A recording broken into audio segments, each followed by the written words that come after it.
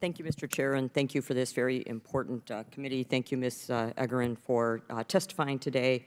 I'm going to echo the chairman's frustrations with HHS's lack of compliance and requests for this committee. To reiterate, you and the department are accountable to the Oversight Committee, period.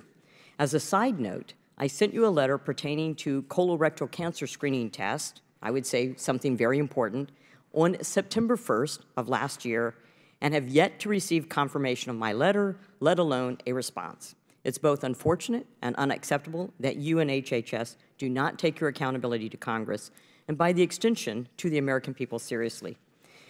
As I'm sure you know, during the early days of the pandemic, there was a massive shortage of personal protective equipment, which highlighted the need to bolster our capability to produce PPE domestically rather than relying on foreign countries, especially China. In response, the federal government committed almost $600 million to bring production back to the United States. I have heard concerns, however, that HHS is dragging its feet on these contracts and is being unresponsive to grantees. Oversight Committee staff reached out to your office on January 2nd of this year to ask for a briefing on this issue, specifically regarding one surgical glove manufacturer whose contract may be in jeopardy and has been stonewalled by HHS. If just one contract falls through, tens or even hundreds of millions of dollars in taxpayer funds already spent on onshoring efforts will have been wasted.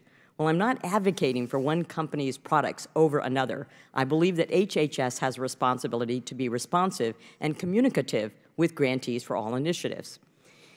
Are you aware of this request from January 2nd of this year, and do you know why this seemingly simple request has not been granted?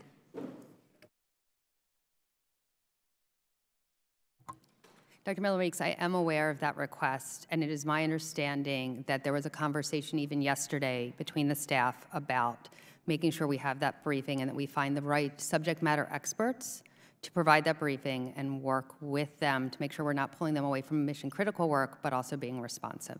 So then you're committing to this committee that you will have a briefing on the topic? Yes, we are working on coordinating a briefing on the topic.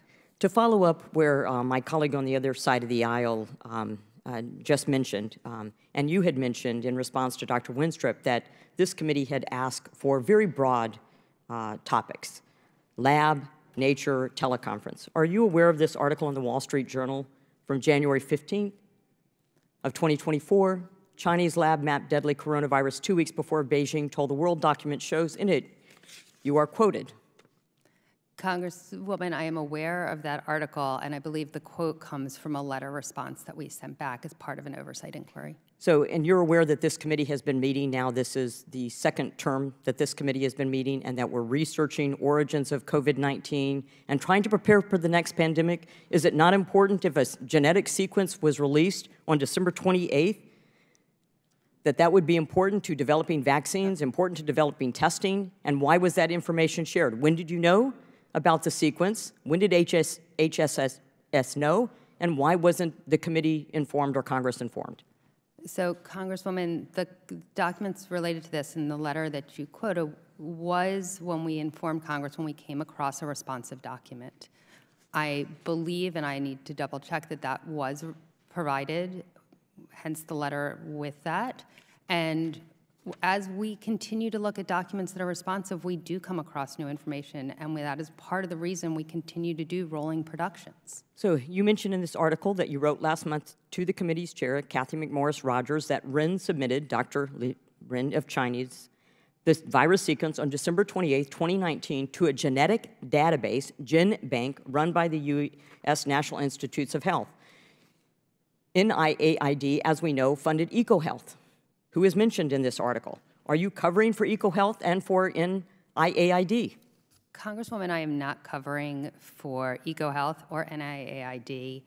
As I said, when we came across a responsive document, we provided it to, as you noted, the chairwoman of the Energy and Commerce Committee. And But you've yet to say when you had access to the document, when HHS knew of this, and why it was not reported. I would say this is extraordinarily important to preparing for the next pandemic. We know that there's immediate disclosure of viruses that can lead to a worldwide pandemic. This affected worldwide nature 2 weeks before the Chinese Communist Party released information, and they had already alerted their own CDC. So I find your response to be lacking, and I think it in fact, creates impediments to us going forward to prepare for the next pandemic. With that, I yield back.